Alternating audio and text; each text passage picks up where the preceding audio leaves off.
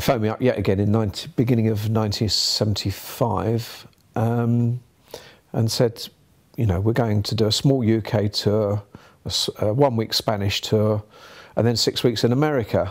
And just hearing the word America sort of pricked my ears up. And that was it.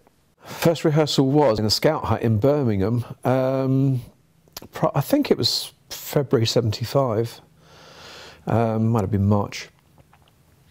Doing the songs from El Dorado and On the Third Day.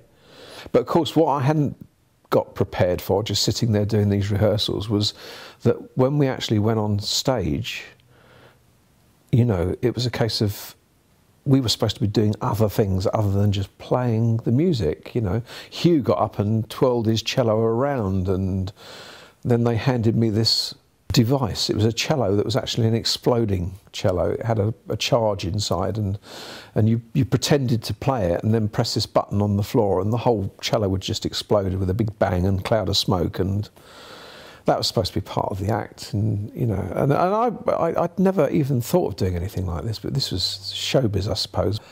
I think we played the Valentine's Day dance at Newcastle Polytechnic, and there were about 5 men and a dog in the audience and 7 of us on stage, and it was pretty dire. And we really used it as a bit of a rehearsal. In fact, we used the next half dozen gigs as a bit of a rehearsal, really, before we went to America. And I think during that period, those first few weeks with the band, I really thought I'd made a huge mistake and was almost looking there and then for a way out of it to get back to doing what I was doing before. But then I thought, no, you know, I've agreed to do America, so I'll do America, get that out of the way, and then leave. But I enjoyed going around America. That was actually a good trip. I got to see a lot of places that I'd never ever been to or thought of going to. Yeah, got back to Britain, having already phoned a few fixers up to say I'm coming back in a week or so's time. Is there any work going? What have you got? Blah, blah, blah. Got off the plane and went, bye guys, it's been an experience, thanks very much, I'm off. And they said, no, you're not. You know, what do you mean you're off?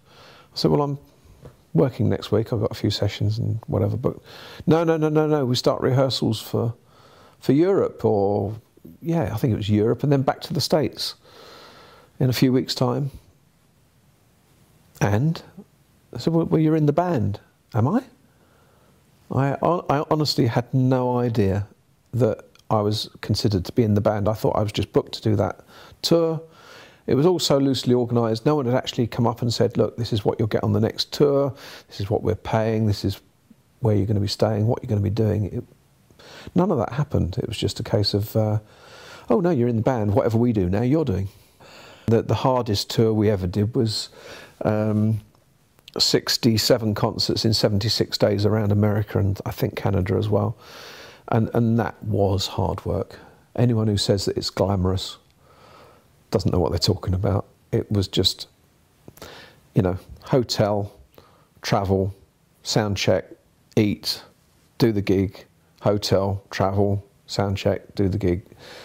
And it was non-stop, just non-stop. So as far as Jeff was concerned, tours were just a bit of a necessary evil to sell his albums. I don't think he ever enjoyed touring, as far as I'm aware.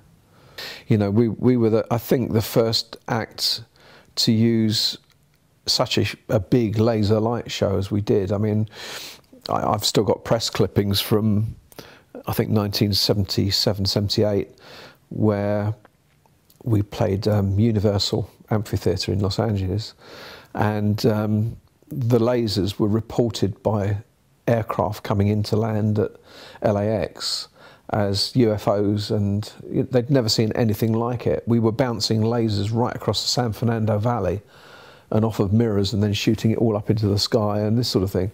And it made front page news in the Los Angeles Times, and, you know, I mean, that's how big it was at the time to have green lasers.